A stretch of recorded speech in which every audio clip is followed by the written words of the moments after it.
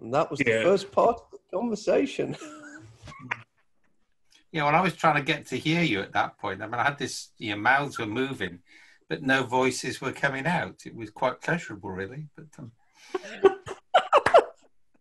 But remember, we experienced you the same way, Dave. and, it's interesting, Zoom won't take a reset in Mac. You've got to restart Zoom with the right settings on Mac for which sound you're using. That's a new discovery. Oh, there you go. I'm making a note. All right, well, we'll leave it to the magical editing powers of Nigel to take this part of the conversation out. And welcome, everyone, to, I think this is round 6 of a series of conversations that we've been having on organisational design. Matt Skelton and Manuel Pace are still otherwise engaged on useful and billable work, so we'll continue the conversation without them. The implication is you're not, is it, Andrew? All right. Hey, it's 10 o'clock at night here. I hope I'm not on billable work. There was a really useful piece from the community that came out last week, which piqued a bit of interest. Toby Sinclair was kind enough to take the last 5 hours of conversation and turn it into what seemed like a nice starting point for a set of principles. Hi there. Recently, I've been looking through the comments underneath my video. Sorry. Good morning, Jabe. Good morning. I apologize. I was trying to clean up my tabs and I opened a YouTube tab. I apologize. We're going to leave that bit in. You'd actually had us turned off and you were watching that in parallel, weren't you? No, he doesn't need all of his intellectual capacity to listen to us.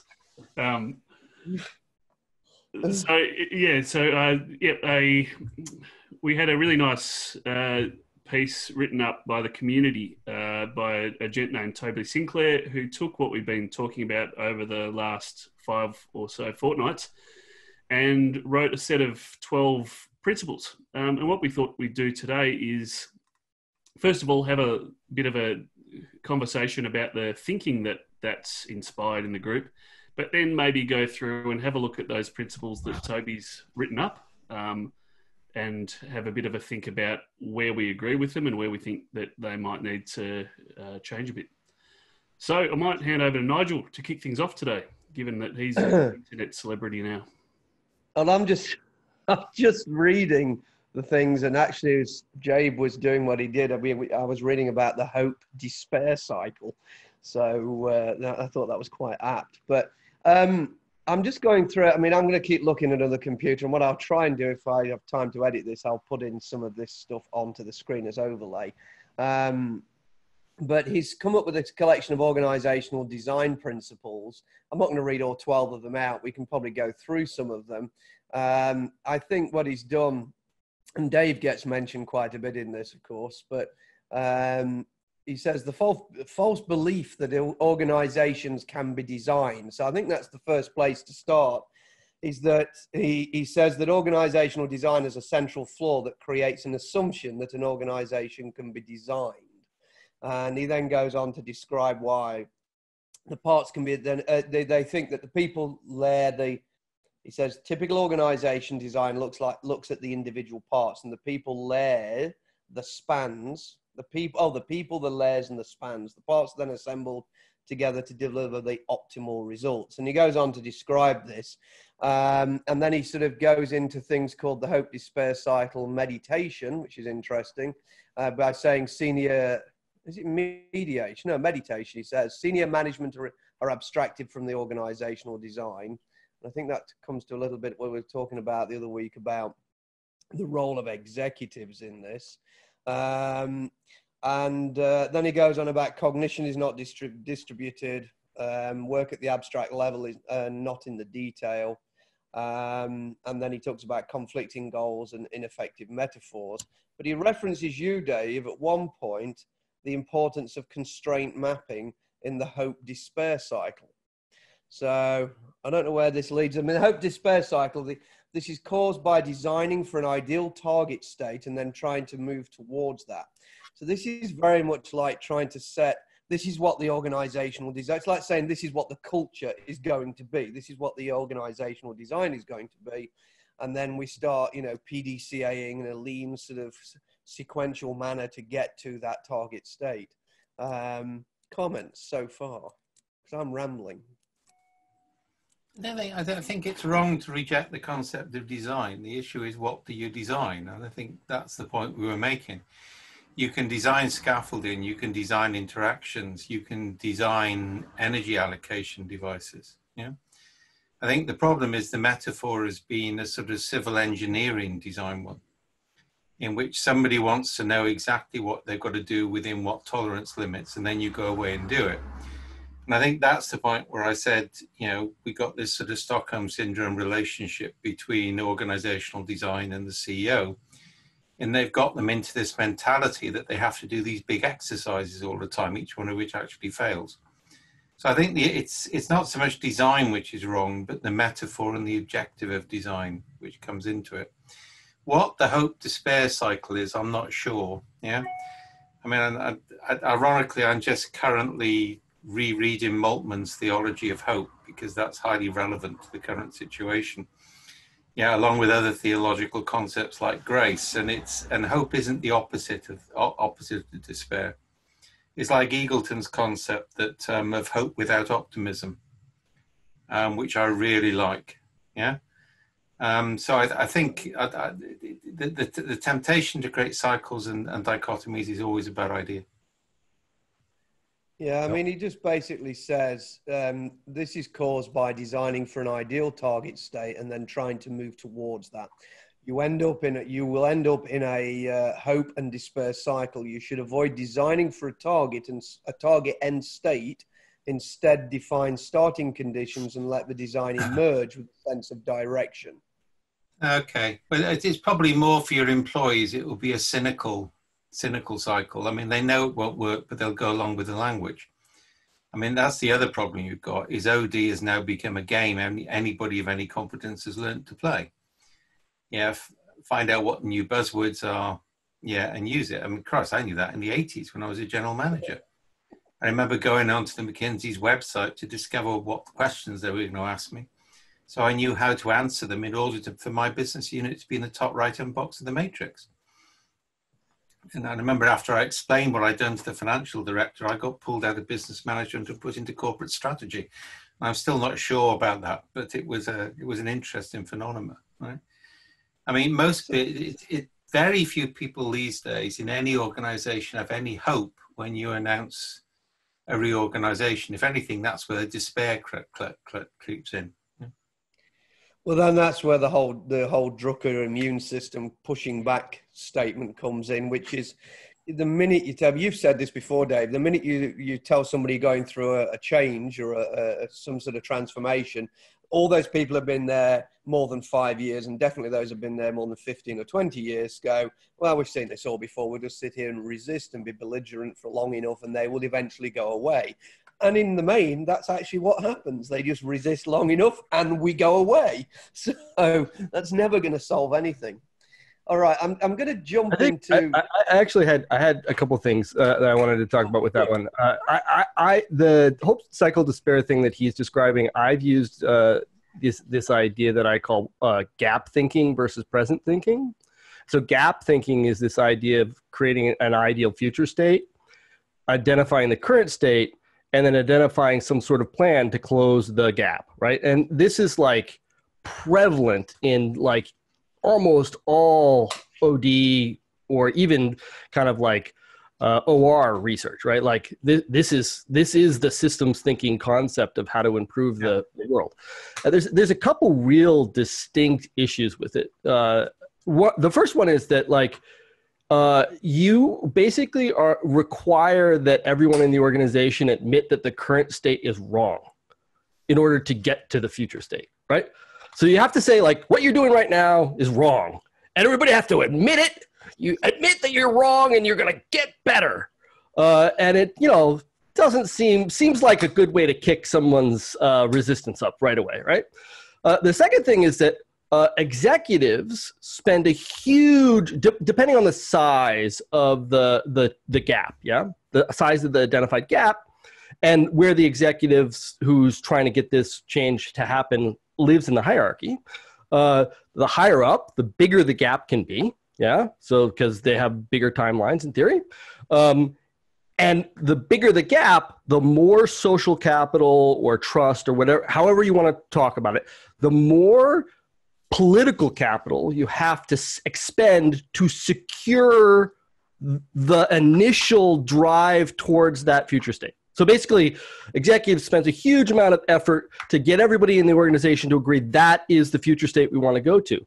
Now, the problem with that is, it's a sunk cost fallacy. As the organization moves towards that future ideal state, all of the people involved know that you don't want to tell the executive that you're not going to hit that state, right? And the executive doesn't want to hear it, and nobody wants to deal with it because of the social capital that was invested to achieve. It was so painful to get that initial kind of gap identified, right? So I think there's all sorts of problems there. And the last one, really quickly, on gap thinking is just futures are always ideals. They're always ideals. They don't exist. They're always ideas that you have. They're not real, right? And that doesn't mean that they can't have real agency. They can't have an effect. They can't cause people to believe or not believe or want or desire different things, right? But they don't exist. And the result of that is that you get this kind of, you can't test the future. It's non-testable because there's no correspondence to test it against, because what it's going to correspond to does not exist right now. It exists only in the future. And the result of this idealism and stuff like that is that it feels good. It feels good to create that future vision. It's escapist. You can imagine that you could be something that you're not, all these kind of like things. And the result of that is that like, people who have a tendency towards abstraction and idealism, upper management, likes this stuff, feels great. And not only that, it's really hard to prove that I'm wrong because it's all going to happen in the future, right? And so this escapism has a real distinct problem, because one of the things that we want is to kind of like have some sort of coherence moving forward in time. Like there should be some purpose that the organization is aligned around, if that's not the right word exactly. But the fact of the matter is that all that futurism, all those future idealisms mean that it's really hard to return to the present. Yeah, it's really hard to focus on what's actually happening right now. It's hard to come back. It's easy to go forward, right? And so I think that the result of that is you get a lot of discussion in organizations, especially during organizational changes, that discuss, are we going to hit the future state? As opposed to constantly returning to where are we and what is possible from where we are, not from where we want to go to. And that returning to the present, and the present doesn't have to be an instant. It can be like an extended period of time, but that switch from gap thinking to really thinking about, okay, lightly, where do we want to go? Solidly, and most of our discussion about where are we, what is the dispositions of the system, how can we move from here, where can we go from here? That discussion doesn't happen enough in organizations, and the difference, I think, is the difference between believing that you can engineer or plan your way into a change versus actively engaging in a process of ongoing redesigning of a system. Yeah, real engagement. Go ahead. It's more pernicious than that. I mean, I think it's always been a distinction I've made between systems thinking and complexity thinking. Systems thinking focuses on closing the gap to a future state. Yep. Complexity thinking focuses on changing the present. All right, and I think that's a lot of us have said that. But I think it also goes with the adoption of planning cycles on investment. So originally there was a huge amount more intuition of tacit knowledge in making investment decisions and judgments. But then we got into the return on capital employed, the spreadsheet mentality, a lot of which was driven by consultants, and the desire, I think, this is where I'm going with this, to avoid responsibility for having to exercise judgment. Yep. And a huge amount of what came in with systems thinking in the 80s is effectively the delegation of responsibility for judgment into process spreadsheets and consultants. So rather than carry the can for something, you do that. And with it goes the rise of what I think is one of the most pernicious things about modern consultancy, which is the use of therapeutic metaphors for consultants. Yeah, and that consultants have done this all the time. And what it implies is that somebody, you know, that the organization and its employees need therapy. And of course, that privileges the therapist. I mean, generally, it's the therapist who causes the conditions which require more therapy, right? In that sort of sense. And I think all of this came together with what it's kind of like a weird form of paternalism. Yeah, in which you basically surrender judgment to third parties.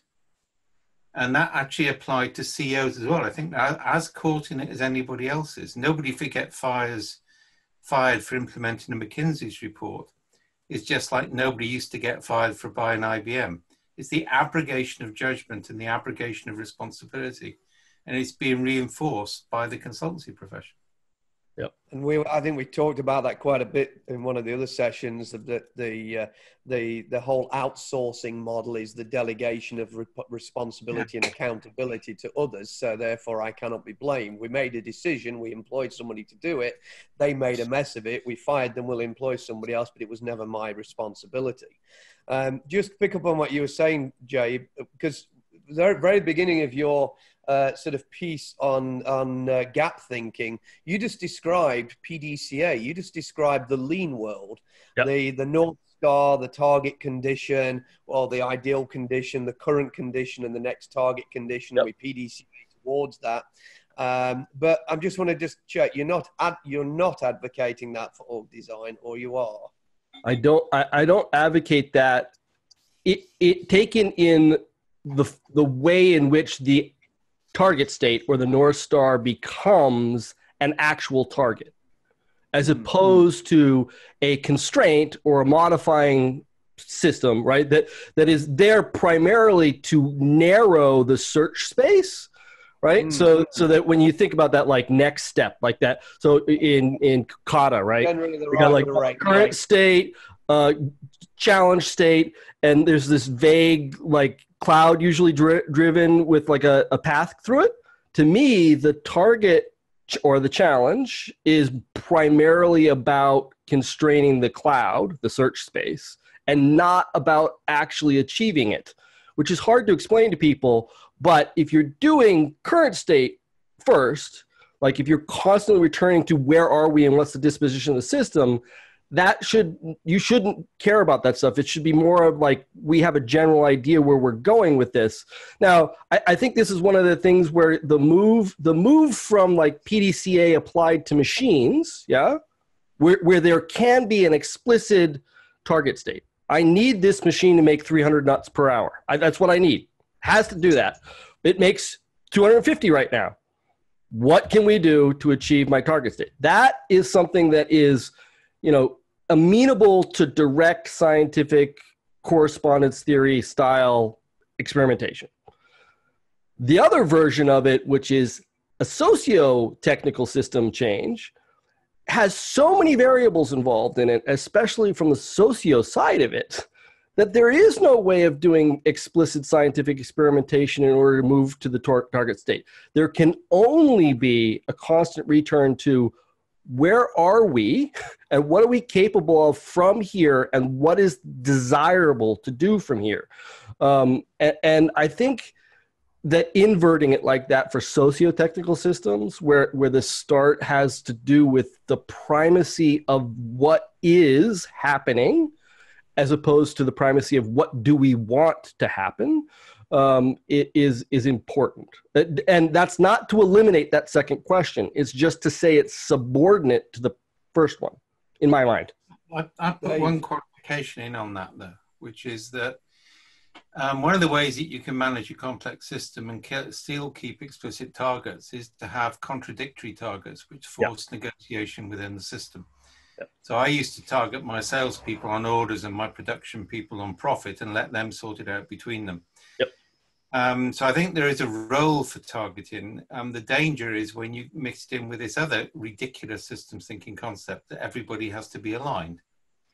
The common values, common beliefs, common alignment, common goals, which is, to be frankly, one of the most dangerous things anybody can propagate, because what you do is you totally destroy resilience. And by the way, that's a real agile disease. You also literally tell people what to report back. We want to do this. Okay, you want to do this, so I'm only going to tell my manager about things that are achieving towards that. I know exactly what to say to get a pat on the head. It is so counterproductive. Yeah, so I don't disagree with designing contention into reward systems. But I think that you need to have really strong informal networks which aren't squashed in order for that to be effective. So I think if you're a leader that recognizes the value of the informal networks in the system and the fact that feedback might sort of slip around the edges when people aren't being transparent or ethical, that's fine. But if you design reward systems without that, then you're probably putting a few things at risk. That's why I kind of prefer the idea of shared accountability and designing the tension into the shared accountability rather than into explicit accountability for individuals. You have to have a mechanism by which people can have an agreement or a dialogue, all right? I mean, it was quite interesting when I was working with the World Council of Churches. It was absolutely fascinating because if you work within a religious organization, you've got a body of things that people can't challenge that you can fall back on. Right? And the equivalent in the modern organization, for example, is profit. So if I take my attention example, if the salesmen don't make sales, then there won't be any business and the company will go under. But if you don't have profitable business, the company will go under anyway. So there's kind of like a mutuality between the support and the sales. So there has to be a mechanism for them to have a conversation, as much as informal networks. But I think we're also trying to swing the pendulum a bit here, which I think we need to do is the concept of alignment is it's an engineering, it's a software engineering metaphor. It's not even a civil engineering metaphor. It's a desire to remove uncertainty. It's a desire to know where things are, right? And it's really problematic because the exercise of judgment requires a comfort with uncertainty. And if you remove uncertainty, then nobody will be able to exercise judgment and you get into this vicious spiral. And that's when you also get the disintegration into, fake news, false news, opinions counting more than, all of that sort of comes from that period. Definitely. So I was just that might be an interesting segue because one of the principles that Toby had written on his website was focus on sympoetic systems rather than autopoetic, if I'm pronouncing this correctly, poetic systems. And he's sort of talking about, the forest, the community, everybody using a common language set, open groups. And then, of course, he references some of the team topologies work of collaboration, service provision between service teams, facilitating, diagnosing, providing temporary support, and the coaching and mentoring stuff, which sounds a little bit like what you were trying to describe in the last few minutes. Is that right? I don't know whether there's any thoughts on that. I mean, autopoiesis and symbiosis are not opposites in that sense, right? If I've heard you correctly. I mean, I've been suggesting the term sympoiesis, which comes from a bunch of work by, I'm not going to remember her name right now. Anyway, Donna Haraway. But the idea is to say, like, I feel like yes, that book, which is lovely, isn't it? It's really lovely. Yeah, I'm enjoying myself. It's hand, as you can see, all right?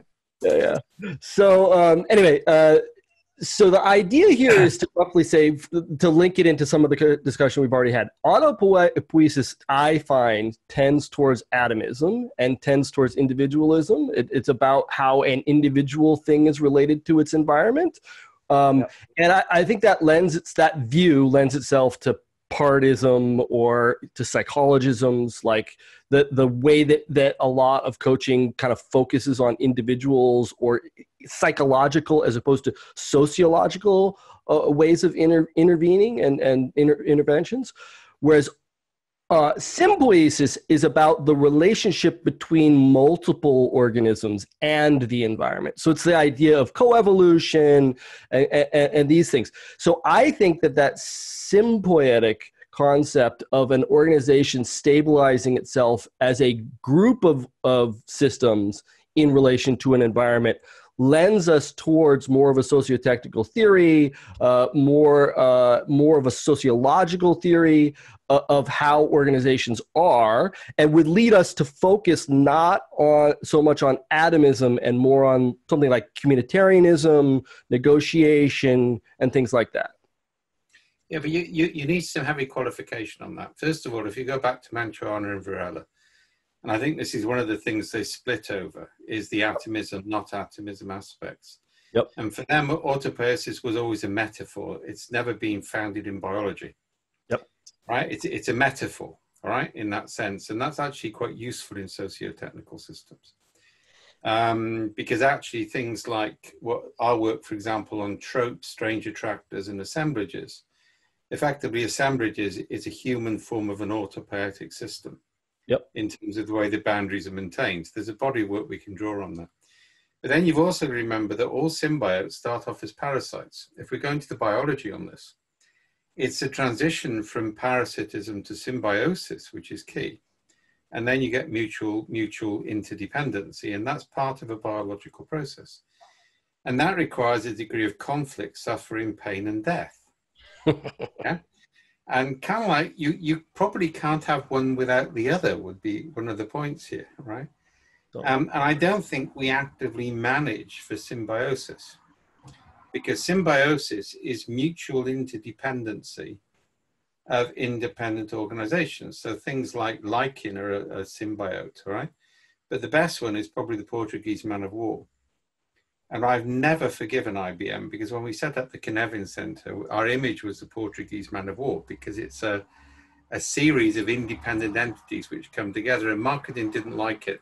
So they substituted a picture of a jellyfish. Yeah, which completely missed the bloody point, yeah. But that concept of, once the Portuguese man of war is formed, yeah, then it's autopoietic in Morales' sense of the word. And once you're dependent on the bacteria in your gut, because they're no longer parasites, you now actually have a boundary condition that you can't escape. And it's that ability to know when you make those things fluid and when you make them non-fluid. Yeah. Because there's points where you need to change the nature, and this is changing interactions, not changing things. There's a point where you want to make old interactions impossible to maintain so that new interactions can form, rather than trying to change people. And effectively, that's a way of breaking an autopoietic symbiosis, yeah, to re-engage with a form of, say, mutual parasitism, which can then become symbiotic. So when I was looking at this stuff, I need the transcript on that. I tried to reduce it to something a little bit more practical, and where it kind of landed was, all right, so you've got, if you design the scaffolding, if you design the scaffolding for teams correctly, then leaders, a competent manager should be able to help a good team to emerge, to be fit for purpose and in context. So where leaders should be spending their time is on the interactions between teams. And I think there's two key interactions that are of use. So first of all, the stuff that Manuel and Matt were talking about in terms of how do you really focus in on, I suppose, the cognition required for teams to communicate with each other. So there's three things. The second one is the informal networks that Dave's talked about when he talks about social network stimulation. And I think the other third one, which we haven't touched upon, which is fascinating, is when Jabe talks about the three economies within an organization and how you kind of need to ensure that the process from novelty can smoothly cross-organizational boundaries that might not necessarily be set up particularly well to handle it. And I thought that was like, if you're doing those three things as a leader, focusing on team interactions, simulating the informal networks, and also how do I promote novelty through into both from my systems of differentiation to my systems of scale and back again, then I've kind of nailed most of the issues. I want to come back onto what you were just saying there, Andrew, but those three things, they're actually quite a lot for a leader to learn to do effectively. But just to wrap up the anti-poetic, sympoetic thing, interestingly, one of the examples, and I don't know if it's right or not, that Toby gives is that in autopoetic systems, he's talking about expert-driven task forces and technical jargon. So that really is the world of the consulting organization. So they come in and create that system, which is actually the antithesis of what we're trying to create, which is this sort of, you know, if we talk about informal networks, we talk about novelty, we talk about team interactions, they're trying to control the system, not allow the system itself to thrive and to evolve. Yeah, but language is critical. I mean, I've just been going back through all the early Cynefin frameworks because it's the 21st anniversary of Cynefin this year. Yeah, so we're kind of like 1 year older than Scrum. Yeah, and Agile. So that's there's precedent here, right? And one of it started off with me looking at abstraction against codification and the necessity for expert language. Because actually, if you don't have expert language, you know, at the lowest possible level of abstraction, yeah, that's kind of like you dumb it down to the point where there can be no communication whatsoever. At the highest level of abstraction, that's where I share all my own education, experience, and background, and have a conversation with myself, which sometimes isn't the most intelligent audience I get, but I worry about that. Right? So there's actually an optimal field between the two, which is, and I called about, I used to talk a lot of, and I'm bringing this back in at the moment because having rediscovered old articles, you suddenly realize it was a good idea and you forgot about it. The concept of a lower and upper level of acceptable abstraction. There's a range of abstraction that you have to understand in order to participate, in order for communication to happen. Yeah, and that mustn't become platitudinous. So a large amount of that language is experiential references. It's common experience and common understanding. It's not just a sort of formal language that can be understood by AI. And I think one of the problems with consultants is I call it the tyranny of the explicit. Nothing can happen unless it's explicit. So you can't learn in a workshop unless you confess your sins to the consultant. I mean, most consultants are sort of frustrated Baptist ministers wanting everybody to come to the mercy seat every Saturday, right? You know, a lot of these things are experiential. They don't have to be articulated.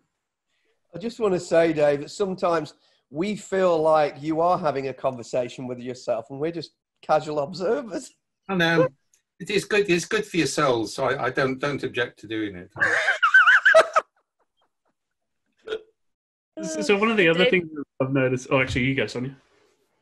No, I just wanted to say something Dave said now reminded me of a topic that Nigel wanted to discuss last week around absorptive capacity. And I think this idea, because to be able to absorb something new, you have to have something to build on. And I think this idea of, you know, a range of abstraction that you have to understand or a particular language, I think sometimes it's a bit of a barrier to learning. If that language does not exist, so you've got nothing to latch onto. That's where I find an analogy and metaphor very useful. But I do think that, you know, we shouldn't demonize hierarchy, and I also don't think we should demonize expert language. You know, it's what is fit for function, I think. I would agree. We definitely want to demonize expert language, or we're all out of work, which is a problem. At least in my lens. But at the same time, that if an organization just starts to rely solely on the external experts to curate and to sort of guide everything, then you start to lose some of those aspects of the organization emerging, evolving.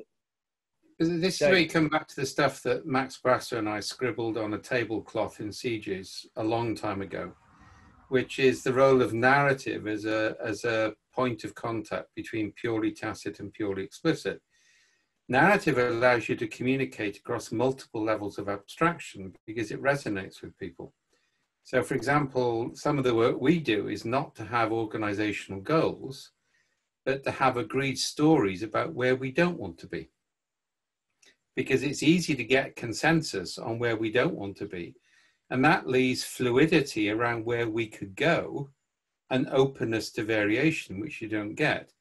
So there are different, and Sonja's hinted at this with the concept of metaphor, but narrative works at a very different level of abstraction. Because effectively narrative has what you might call sort of micro resonances with people's experience. Yeah, and that allows us, you know, those multiple micro resonances across it allow us to understand things that we wouldn't otherwise do.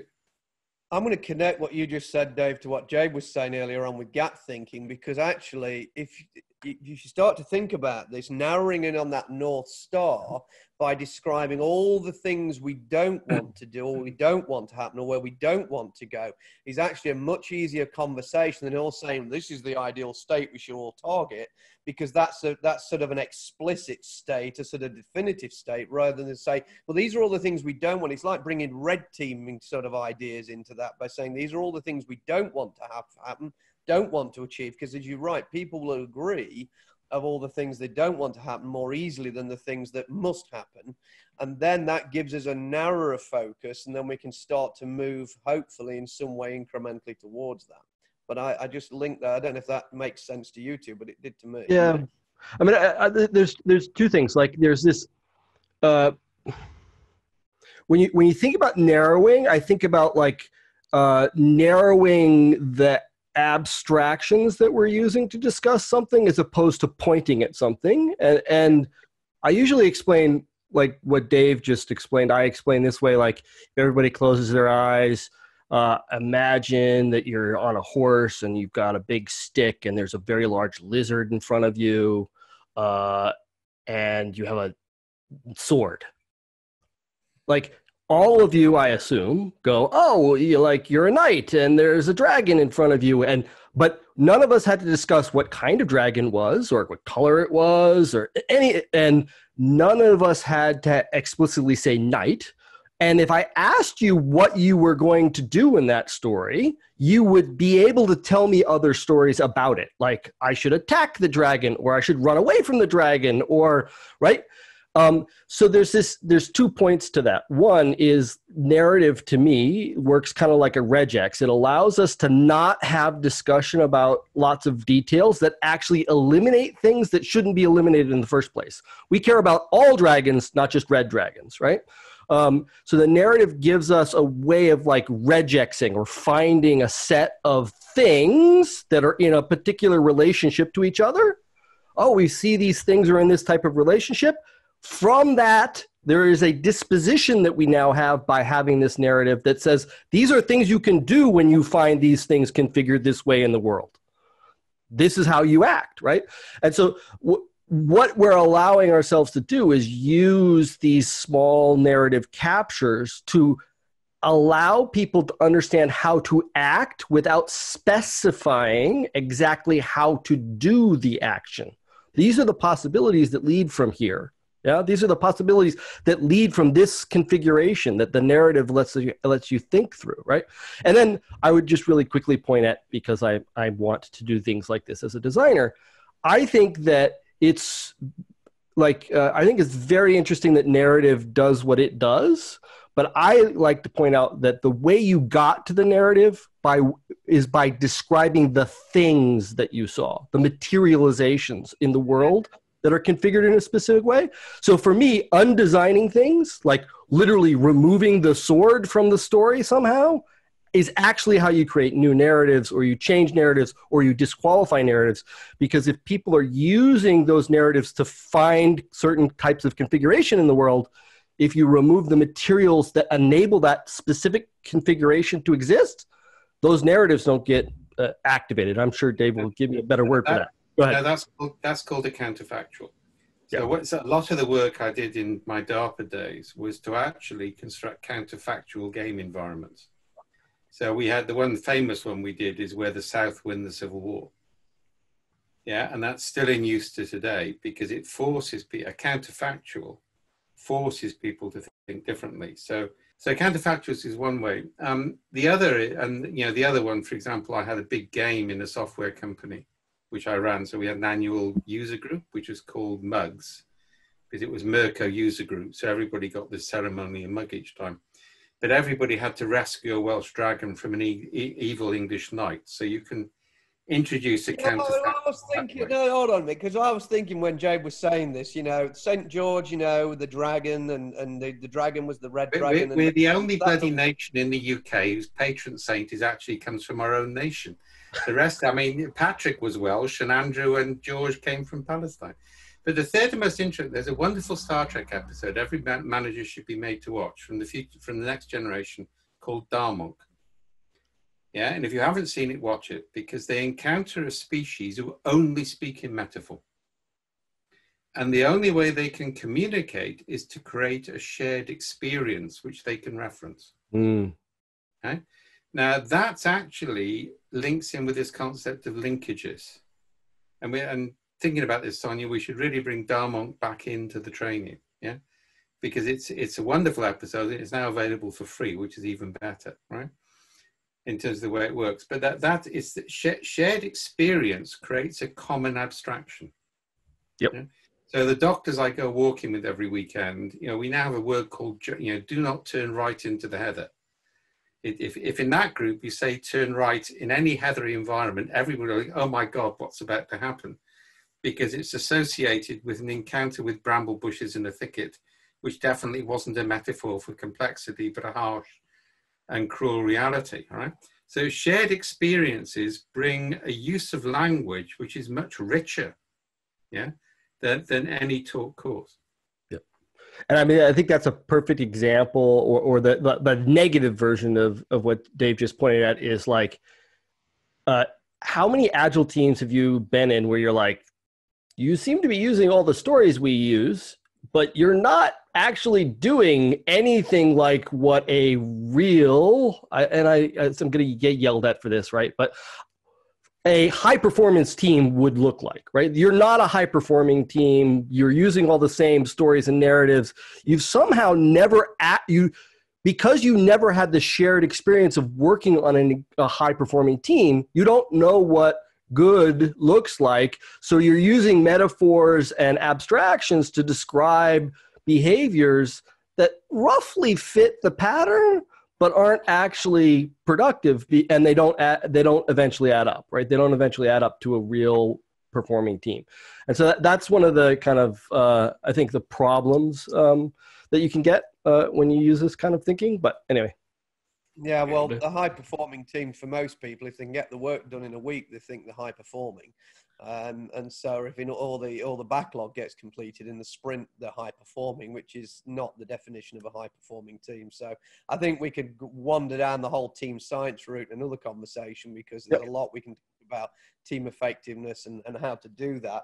But I want to go back to what, and we've only got a few minutes, and I'm watching Andrew give us on time, but there was a principle that Toby was talking about. Temporal organizational design interventions was how he described it.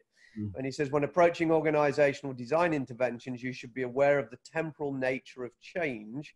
How long does the intervention need to exist for? Not all changes should be permanent. It's sort of wrapped into scaffolding a little bit, but he sort of said that the categories of temporal organization or temporal organizational design interventions need to be stable, intended to be fixed over time once introduced. Plastic, they change over time. Or is that elastic? Plastic. Ephemeral, lasts for a very short amount of time, not valuable for intervention. So that was, I started to see that was quite interesting, that he was describing it in that way, is that when we do organizational design interventions, these things should be reasonably temporal.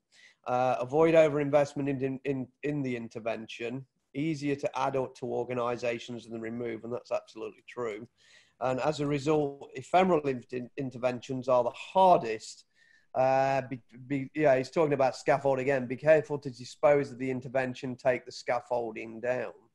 So again, that comes back to the sort of role of consultants and consulting organizations in helping organizations through this challenge. Yeah, there's some scaffolding isn't designed to be taken away. So microcardial lace, for example, is designed to dissolve into the system. So it provides structure and disappears naturally. Yep. So, I mean, that's where we get into typology of scaffolding. Yeah. And that's part of the design. Sonja. No, I just wanted to say, Nigel, I think there is not necessarily a shadow to that, but I think there is something else to think about as well, because I think there's the very valid argument of, designing scaffolds, designing things that are temporary.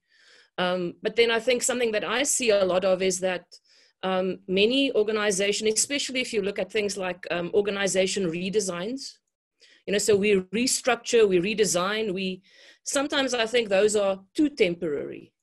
Because, we go through these sequences. So, somebody comes, they do a design, they don't actually give enough time for that design to settle, for it to have the effect that they intended it to have, and then it's on to the next one. So I think, it's a nuance, but I think it's about the intent. Are you designing something to be a scaffold or to be temporary or to dissolve?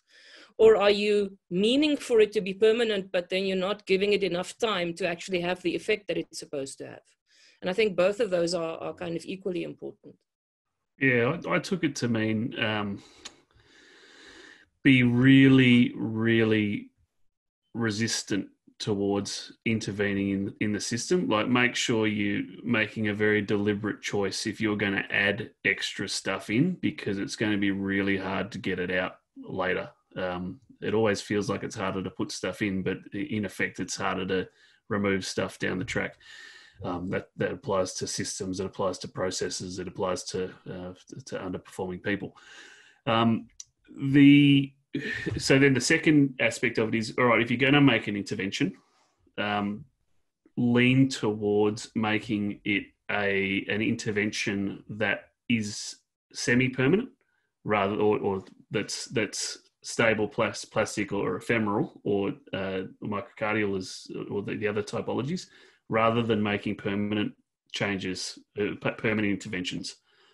So kind of let the structure follow the form, make the change, ensure that the change is a valuable intervention, and then codify it if it's useful, rather than doing all the upfront work to codify an intervention, rolling it out, and then finding out that it's not particularly effective.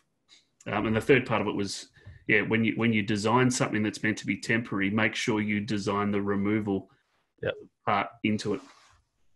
We have to be careful that we're not advocating continuous organizational reshuffles here, because some people will listen to that and think, oh, then we shuffle the deck chairs on the Titanic every 6 months and woohoo, we're off again, and nothing ever changes, which is not what we're advocating. I would point out really quickly that the language that Toby chose, which is language I think that he got from listening to me ramble, is not temporary but temporal. And what I'm pointing at there is the movement from thinking of the organization as a bunch of objects that need to be rearranged to a bunch of processes that are interacting. One is about a construction theory of object things that are relatively permanent, right? Like atomism, again, we need to configure the atoms correctly to get the result we want. And the other one is about saying, no, you never step in the same river twice style thinking. These are processes interacting that create the appearance of stability. There is no permanence. There's only stability, plasticity. In other words, the ability for the system to be kind of nudged and think again of brain plasticity here. Your brain can rewire itself without you rebooting, right? There's not some switch that you turn on in order to get the new brain state that you're in. And then finally, ephemerality, where the ephemerality has to do with like not over, and like if you only have one way of managing change, everything is a permanent object reconfiguration, then you use a hammer everywhere, right? The three different ways of thinking here are more like there's things that we want to hold stable in order to move other things around. We need to have some ground. There's things that we want to actively manage the relationships between the plasticities. And then the ephemeralities are more like, these are particular interventions that are meant to nudge, push, bump the system into a new place. But once it's in that new place, that may or may not be useful to think through. So to me, like the plasticity and the ephemerality side have relationships to the scaffolding theories that we've talked about. But all of these have to do with taking a process philosophy viewpoint on it, and then also understanding in the temporal nature of this that all processes have historicity and futuricity built into them in order to keep them being recreated and reproduced. So that's a long way of saying, like, it's not that everything is temporary, it is that everything is temporal. Everything is in time. And noticing that and thinking about that is one of the ways, I think, of returning to present states and reimagining where we can go to from where we are, and where we are is a stable state of interacting processes as opposed to a stable set of things. I know we're in the dying minutes, but I just wanted to, you made a statement, I'll replay the video to write it down again, but, you know, when you talked about, you know, moving from this idea of that this old design is moving objects around, reshuffling objects, to talking about processes, which was the interactions between processes rather than the moving of objects. And I think that's actually a really good statement, a good way of describing it. We're coming up on time. I know, Andrew, so you're going to call us to time, but I think looking at the discussion around what Toby's written up, I think it's a good base to start from. I think what I'm seeing is, I think what Andrew said at the very beginning is, it's possible that a lot of the things he's written, once they're sort of massaged a little bit and refined a little bit, will collapse together and not be sort of, I think did he do 10 or 12 principles? 12 principles. Sounds very Agile manifesto-ish. But I think it will probably collapse down, and some of the content will fit inside some of those descriptors. So I think we need to discuss about in a future time how we work to actually bring this into something we could probably, I don't know, turn into a charter. What do you think? You know, I mean, Agile's 20 years old next year. Maybe it's the right time for this. I don't know. Just thought I'd throw that out for Dave's consideration. You shouldn't raise issues about writing deadlines with me and Sonja on the call at the moment. There are hypersensitivities around this within cognitive, right? Andrew, back. Oh, sorry. Yeah, I think we need to go backwards and forwards. I think there is a golden opportunity to create a basic charter with associated methods, tools, and concepts around a radically different approach to organizational design. And I think, to be honest, we should try and get it out within a couple of weeks as a draft and engage more people in it. So I'm all in favor of that. But I think it needs us all to do some work on it collectively before it's issued. Yeah. Because what we've got is we've thrown ideas around. That there needs to be a little bit more coherence than that in it. Yeah. In terms of the way it works. Andrew. Yep, that sounds like a great point to finish up. Yeah, so thanks everyone for another great chat. Yeah, I think as Nigel said, there's some really good stuff in what Toby's written. It feels like the levels might be a little bit different. Like some stuff feels at principle level, some stuff feels a little bit lower than that. So yeah, we'll do some work to try and to level things, and also maybe to introduce some stuff that's not there that I think is useful at a principle level, and get everyone else's ideas. But yeah, thanks again for the chat. Great to see you all, and I hope you're all keeping well. See you in 2 weeks. See you guys. Thank you.